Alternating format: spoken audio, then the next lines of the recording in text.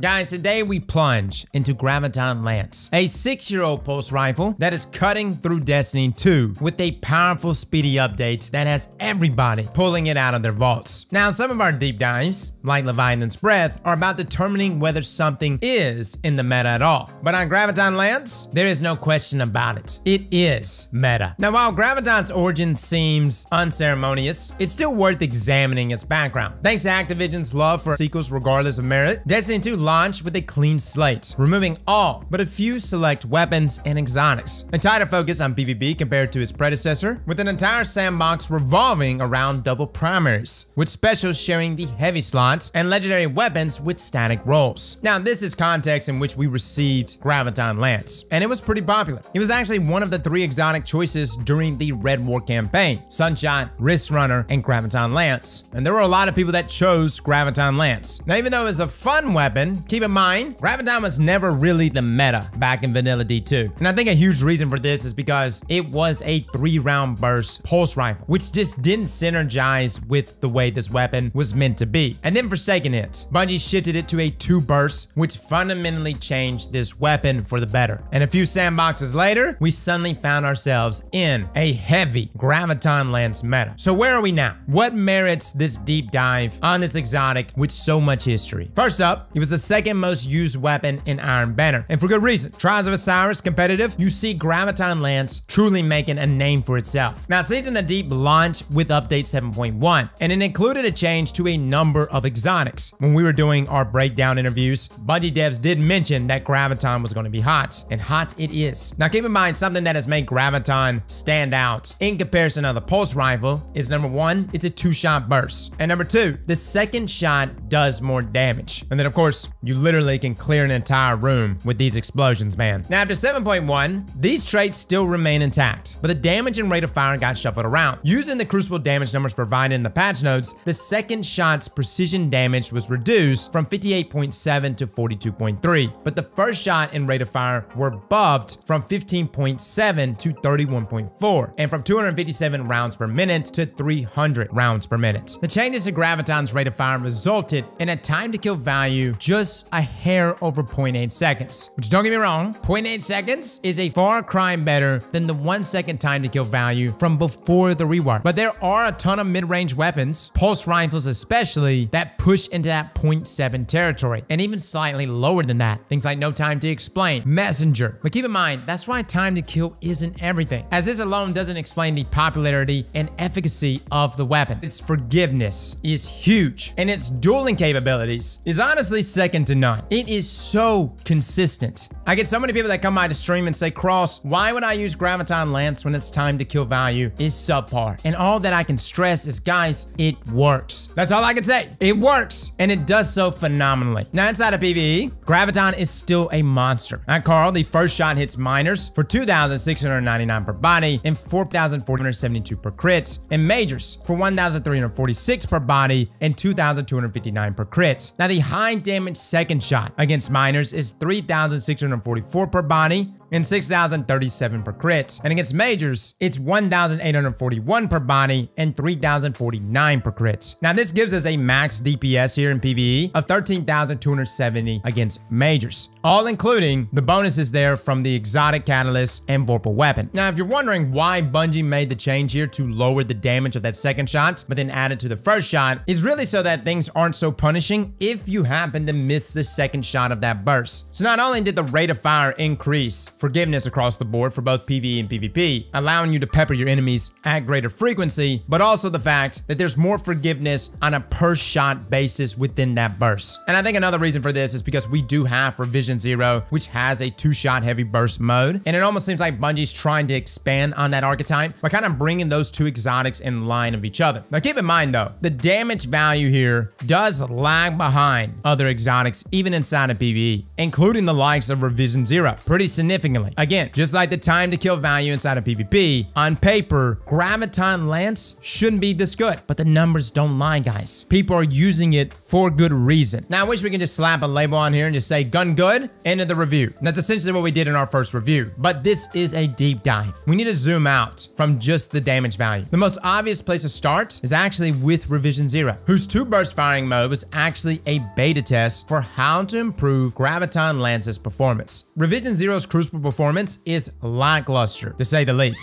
If the answer doesn't lie in the 2 burst fire or time to kill, we should examine Graviton's traits themselves. Let's start with that 90 range and 100 stability. Dude, it is not often that Bungie just goes all out and just slaps on arguably some of the best stats in the game on a single weapon. Now, with that being said though, the second shot does kick like a mule, but only visually. It's as straight as an arrow though. Every time your reticle is on point, there's hardly any deviation, which is why you don't see much separation in the shot and why Graviton Lance has been compared to that of a scout rifle. You also have 75 aim assists, which is definitely beneficial, but beyond its base stats, it also has 4 important exotic traits. That's right, guys, 4. First, cosmology. This creates void explosions on kills. The damage on these are annoying to track since sometimes damage numbers just don't appear, but there seems to be 3 separate values in play. A high damage initial burst, contact damage from the little void orbs, and explosions if those orbs detonate after contact. Now in PvE, the initial burst hits as hard as 19,891 against minors and 15,850 against majors. But there's a steep damage fall off that can drop that damage considerably. The orbs do 143 damage to minors and 72 to majors, while the subsequent burst is up to 2,842 on minors and 1,436 on majors. Now, this is a powerful PvE tool that literally can clear a room with a single shot, creating a cascade of void kabloomies. And I know this is sure a chi, but even in other PvE environments, it does a very good job, especially when Void Surge is active. Now, outside of PvP, the collateral kills are definitely possible. I actually snagged a few when playing Trials, and look, it just punishes enemies that stick together. And we are starting to drift back to that hand-holding meta. Weapons like Cloud Strike definitely allows you to clear out those groups of enemies that like to hold hands. We also have a few primary weapons that can do so, but Graviton Lance does it on a bigger scale, sometimes giving us really funky numbers and allowing us to get the multi-kill. If anything though, it allows you to easily clean up that second target if they happen to be tagged by those void explosions. Now, to expand on this even more, Graviton actually has 2 perks within its exotic catalyst. That's right, guys, 2. It has both Vorpal Weapon and Turnabout. These are very PvE friendly perks with sporadic benefits inside of PvP, only giving bonus damage or overshields when fighting enemies in their super, but inside of PvE, this is a fantastic catalyst. And then our last perk, Black Hole, the exotic intrinsic. The second shot of a burst rips a hole through space-time, doing high damage and recoil with no fall off. Now, the no fall off part, no matter how far you target, you'll deal 100% damage. Now, as great as that sounds, I will say after a certain range, you do tend to lose target acquisition. So even though technically speaking, yes, there is no damage fall off, you do reach a certain point in range with the weapon, just stop snagging. Now, why is Graviton Lance meta? Well, in PvE, it's actually not. Cosmology is powerful. And as much as I love this exotic, there's no intrinsic link to Void 3.0 keywords like weaken and volatile, which is unfortunate. Hence why Collective Obligation has replaced Graviton Lance for me inside of PvE. Seasonal perks can make up that gap though, but Graviton Lance is really just a weapon for lower level content. Now keep in mind, I'm not saying you cannot run this in Grandmasters. I'm just saying if you're looking to utilize Void to the fullest, you need an exotic that can dip into those verbs. And for the time being, Graviton Lance cannot do so. Now inside of the Crucible, something that really defines meta is a fast, optimal time to kill. Graviton Lance is a time to kill that almost everybody can hit with 90 range, 100 stability, 75 aim assists, no damage fall off for 50% of your shots, and a weapon that can seamlessly go from short range capabilities all the way to long range and still compete against so many weapons. This is the recipe for why Graviton Lance has now risen, which seems odd considering we have had a Graviton Lance meta before, which makes me wonder, is this going going to last? Is Bungie okay with this? And more so than that, for me, how is Graviton Lance gonna change when Bungie makes these huge adjustments to our range weapons, most notably to zoom, rangefinder, and the archetypes of our weapons? We know this change is coming. The thing is, at least from our understanding, is weapons with high stats are gonna be the weapons that are rewarded the most versus just weapons with high zoom, as that's gonna be decoupled from your range. Well, fellas, Graviton Lance sits at 90 range. It doesn't take a scientist to theorize that this weapon is still gonna be very dominant unless Bungie singles it out and nerfs it. Regardless though, guys, the verdict that we stated at the beginning of this video still stands. Graviton Lance feels incredible right now. It dominates in multiple ranges. With the change there to rate of fire, it's actually allowed it to be even more deadly in close ranges, giving you the ability to combat SMGs and other things that are pushing you. It's hard hitting, easy handling, smooth firing, and other than the little jar there that you get with that second shot, the weapon itself is arguably one of the most consistent in the game. Hence why even this past weekend in Trials of Osiris, Graviton Lance is currently the #1 weapon. And you know, it's so wild because the spawns on this map would indicate that everything should be close range. You should be playing aggressively against your enemies, fighting for that control point. And that's what I'm trying to say, guys, is Graviton Lance is not a weapon that you just have to lane with. It's actually a weapon you can play aggressively with. So enjoy it while you can. Well, fellas and ladies, thank you all for coming and watching. And as always, slap that like button like your mama told you right.